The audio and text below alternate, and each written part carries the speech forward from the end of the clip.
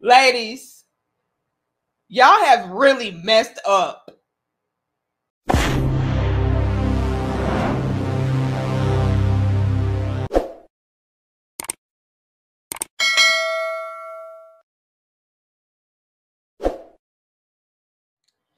Y'all, when I was sent this video, I was thoroughly blown away. Like, I really could not believe what I was hearing. Men now are entering into what they are referring to as financial celibacy, to where they're no longer cashing out, spending money, or funding any woman, any date whatsoever. And to me, this really does showcase just how much men have been taken advantage of. You know what I mean? Like, how much time and money, specifically money, has men been wasting on these women, trying to get to know them, trying to establish some kind of rapport, some kind of connection, chemistry, relationship, to the point to where now they're like, you know what? Nah. If you genuinely want to get to know me, you have to do it with something free. Okay? That's how I'm going to determine whether or not, I should progress forward and take you seriously. Like, and I cannot stress this enough. Ladies, how broke are y'all? How selfish are y'all? To the point to where y'all really have been demanding, commanding these men to go above and beyond on y'all, to treat you to dinners, lunch, brunch, cash out, splurge on you, and seemingly they don't know you. They're seemingly trying to get to know you, yet you're requiring all of this grand treatment from these men. How broke are y'all? How selfish have y'all been to where the men like, nah, I'm not paying for that. I'm not buying that. I'm not taking you here. If it's not free, you can't sit with me. Like, what is at play? Y'all let me know, okay? But y'all like the video, share the video, and subscribe. And I want to share this with y'all as well, so y'all can give me y'all's feedback. Fellas, have y'all reached y'all's breaking point like this brother has seemingly reached his, to where it's like, no, free dates only? Let me know. Ladies, y'all keep messing up, man. Y'all got these men fed up with the shenanigans. They're like, oh, hell no. Let's get into it. Y'all like the video, share the video, and subscribe. Ladies and gentlemen, I have an announcement to make, and this mostly applies to the ladies. Don P is in his financial celibacy era. I'm going through a financial celibacy journey right now. And I don't need you trying to persuade or coerce me, ladies, to spend any money at all. My bank account is celibate. My savings account is celibate. My investments are celibate. Any money tools that I might have at my disposal are all celibate. And my money will not allow its cheeks to be clapped by you. Okay? So we can still go on dates, but we got to go on dates that are free. We can go on a walk on the beach. We have beautiful beaches here in California. We can go to the park. We can watch a movie at my house. We can watch a movie at your place. We can do something fun and free, because unfortunately, my wallet and my money is now celibate. Even my Amex card. Amex was like, sir, are you still on your financial celibacy journey? I was like, yes. It was like, okay, your card is available for use for anything that doesn't apply to women and dating. But you can spend money on your daughter, your mother, your family. But anybody that you're dating, unfortunately, sir, that charge will not go through. So ladies, I need you guys to respect that. I don't need you to try to force me, push me, coerce me, tell me any lies or fake stories about your grandma being sick, or about the fact that your lights get rent cut off, or you can't pay your rent, because I'm in my financial celibacy era. It's my money, my choice. Oh, now I wanted to allow him to go ahead and say everything clean through, so that you all can really internalize his message, okay? And what stood out to me the most is, first things first, how he did offer alternatives, right? He's not in this mode of, I'm not going to date. I'm not going to take you out and show you a good time and have fun with you. However, we can do things that don't require me to break my pockets in order to try to get to know you. Because here's the thing, ladies, and this is where y'all really mess up. And again, y'all like the video. These men are completely strangers for the most part when it comes to, going out with you. So it's not like they are in any kind of space to where they feel like they are obligated to pour into you. Like, that's the whole premise or the whole basis of dating, is so that we can get to a level to where I feel more comfortable, with doing certain things for you. But first things first, can I even get to see if I like you, if we're compatible, before you start, demanding so much and requiring so much from me? And that's where a lot of women blow it. They blow it by trying to do too much or get the men to do too much too soon. Okay. But I did love how he offered alternatives. He said we can go to the beach. They have really nice beaches where he is. He said we can go watch movies, the whole nine, at my house, your house, wherever you feel comfortable. Now, I will be honest and give some pushback there, because if you all are strangers, you may not feel comfortable with going to somebody's home or personal environment. You know what I mean? So that I can understand how a woman can be like kind of iffy and skeptical in that arena. But like he said, there are plenty of fun things that you all can partake in that dating space, to where it's not requiring a man to spend his whole paycheck on a stranger. Okay. So ladies, these men are at least trying to give y'all alternative routes to take in order to establish some kind of relationship with you. They're not just saying, oh no, we can kick it in my car. Oh no, we can kick it at, the club. Like, they're at least trying to give y'all things that could be romantic, could be intimate of a setting, but still, having boundaries. And I can do nothing but respect that.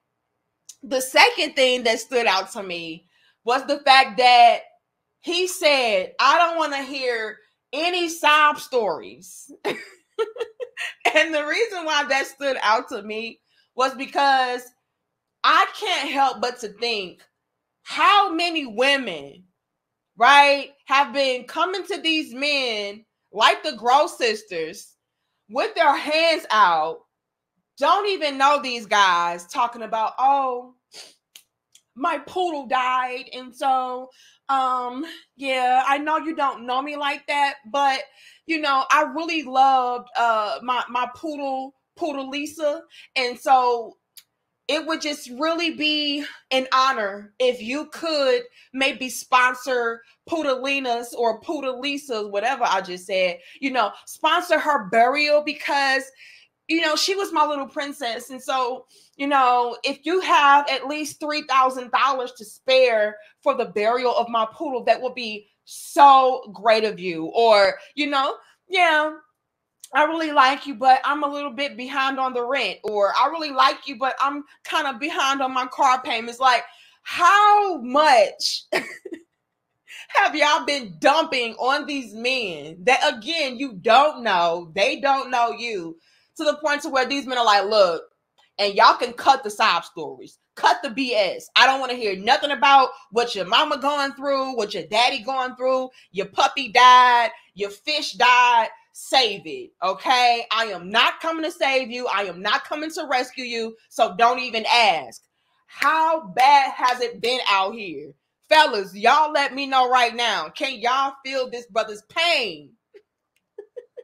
Like, seriously, are women out the gate coming through with sob stories so you can pay a bill? So you can, sponsor a purse? Like, what is going on? Ladies, I really need to know, how broke are y'all? Okay. Is it that bad, sis? So where you have to make up stories? Or maybe they're telling the truth, fellas. Have you ever thought about that? Maybe these women really are struggling and suffering, and they need help. That could be a thing too. But at any rate, though, that is not that man's responsibility. Okay. That is not my problem that your mother needs help with her doctor's bills or whatever, you know, or you need to bury your damn dog. Not my problem, ma'am. I don't know you. Okay. But yeah, like I just cannot help but to think to myself, how common is this for men to be like, you know what? No, we're only going to go on free dates. No, don't come to me with a sob story. And, you know, no, I'm not going above and beyond for you if we're strangers. Like, what is going on? Fellas, y'all let me know. Can y'all relate to that? Okay. Also, I would love for the guys to, in the comments, tell us ladies, okay, what are some other alternative dates that are free that you all feel would be, how can I put this, safe, appealing, the whole 9 yards as it pertains to women? You know what I mean? Because I don't want men to get in this mindset or in this mode of just doing the bare minimum. You know what I mean? Now, granted, I will say that when it comes to a woman, the effort should be mutual, you know? So it should not just be one party doing the most while the other one just receives everything. It has to be a mutual pursuit. You know, it has to be a balanced exchange. However, I gotta be real enough to say, you know, I don't want men to get in this mode of, oh no, you know, I'm just gonna take you to Burger King, or I'm just gonna take you to, you know, the front seat of my car, and you know, we can chop it up and kick it that way. Like, what are some creative, fun, intimate environments that may just so happen to be free that you all feel a woman would want to be a part of? You know. So let me know with that. But let's continue. And y'all like the video, share the video, and subscribe. See, gentlemen, one of the things you're going to have to deal with in your financial celibacy journey is shame and guilt. Because when you pull the money away, that creates fear. This young lady said, he's doing well for the last 3 months. You'll broke rich men don't complain. You're right. You have no money. So now he's responding, I guess, to a few of the comments that he received from his last video of saying, hey, I'm in my financial celibacy era. You know what I mean? Drizzle, drizzle. I'm not going to be out here spending a whole bunch of money on women that I don't know, that I'm just trying to, you know, get to know. You know, I'm not doing all of that. And so now he's receiving pushback from the women. So this comment says, he's doing well for the last 3 months with the laughing faces. It says, y'all are broke. Okay, now it looks like a typo because it says you're broke. I don't know. But she's pretty much saying y'all are broke. Rich men don't complain. So that piece is supposed to, again, be an insult to these men that are trying to be wise with their money, wise with the women that they interact with and engage with. And that's supposed to make you all feel ashamed, guilty, broke, and all of that, because she threw in the element of, well, men who are rich, they don't complain about, you know, nice dates. They don't complain about spending money on strangers. They don't complain about, you know, going above and beyond for a woman that they don't know. So you must be broke for you to have these sentiments. That's what she's trying to do. Okay. And so she says, y'all, it says, you're right. You'll have no money.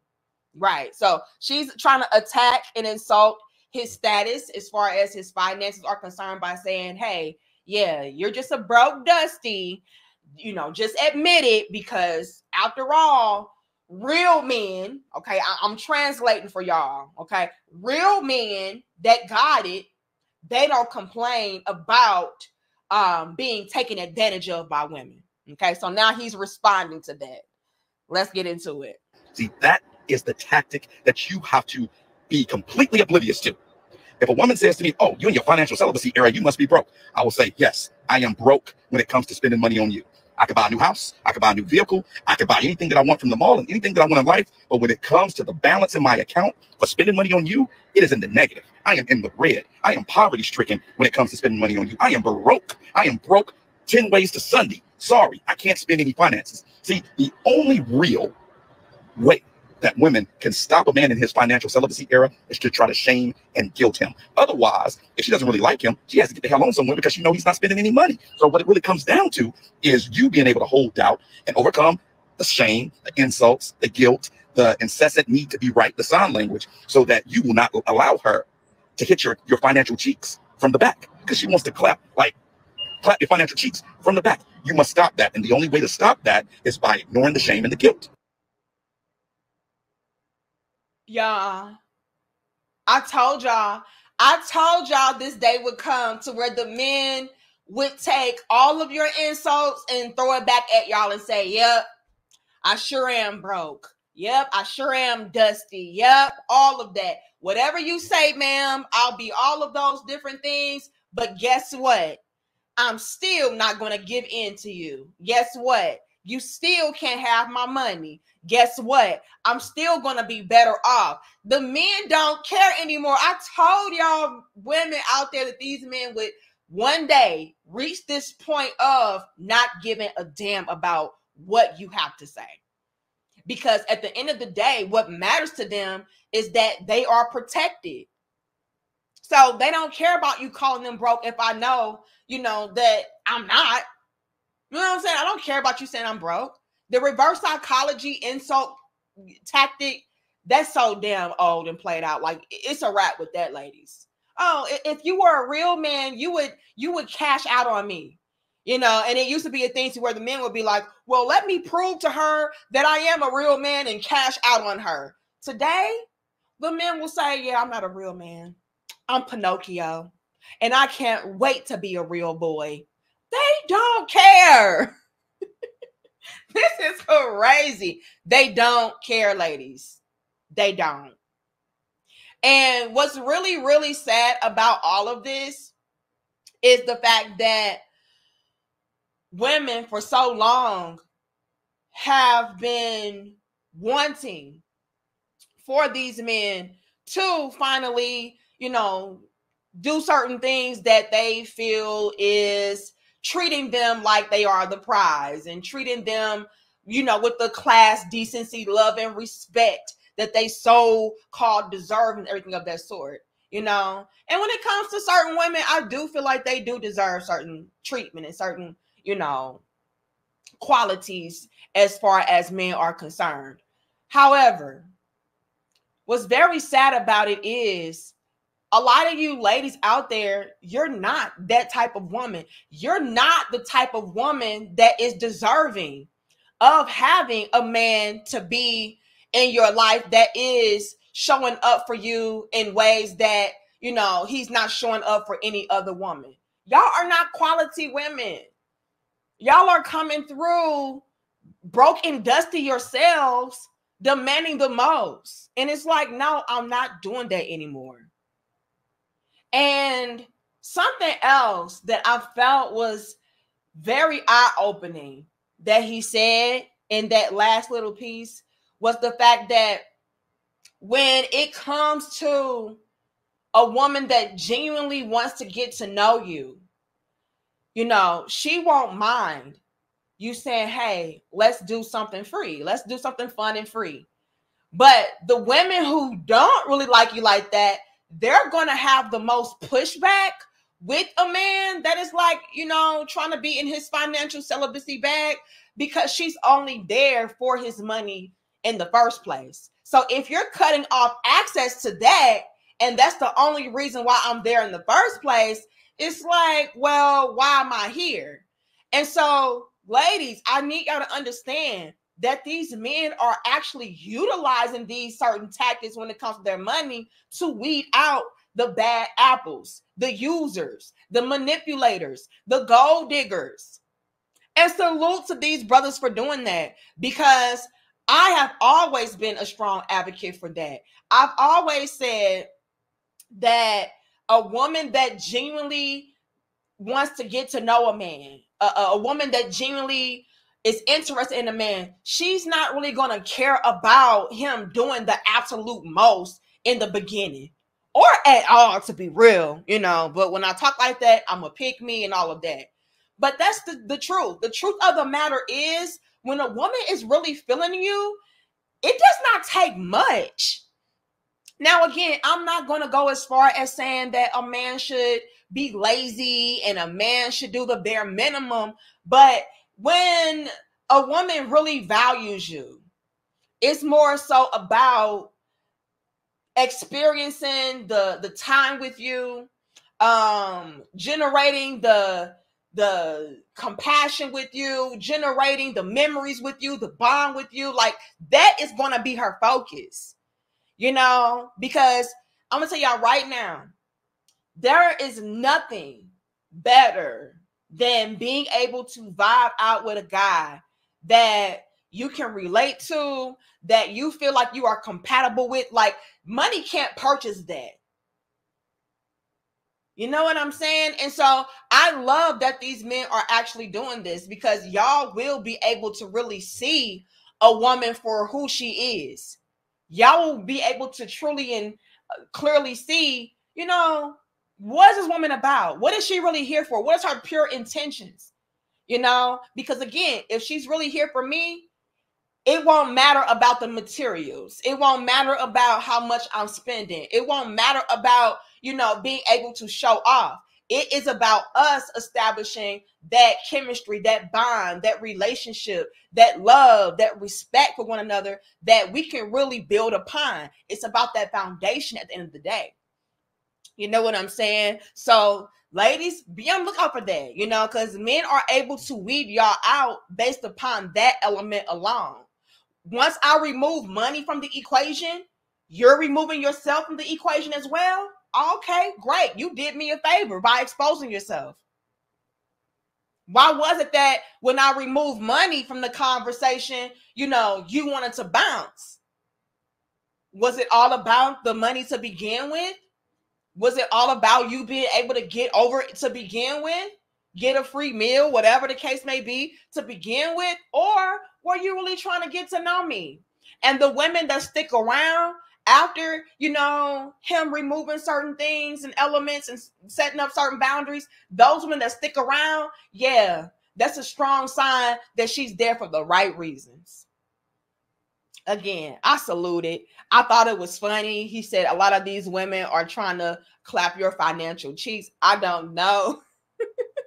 But so many men are feeling this way, and rightfully so. Like, men have been done really dirty for a long time.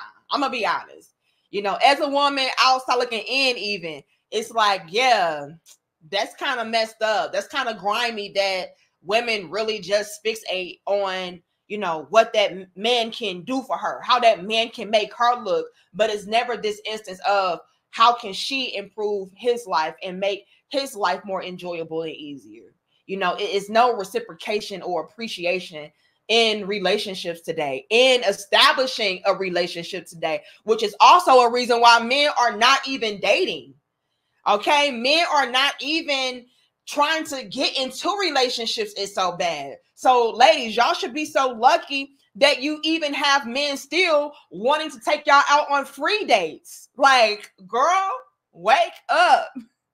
But I want to share this with you all, get y'all's feedback on it. Let me know, are you in your financial celibacy bag? How's that going for you? Are you able to weed out the bad apples and find quality women by doing that? And also, again, let us know what are some alternative dates that you all can take these women on. That is fun, okay? That is safe, and that is free, okay? It benefits you both. Y'all let me know. But y'all like the video, share the video, and subscribe. I'm going to see y'all in the next dope discussion. Much love and peace to my crown head.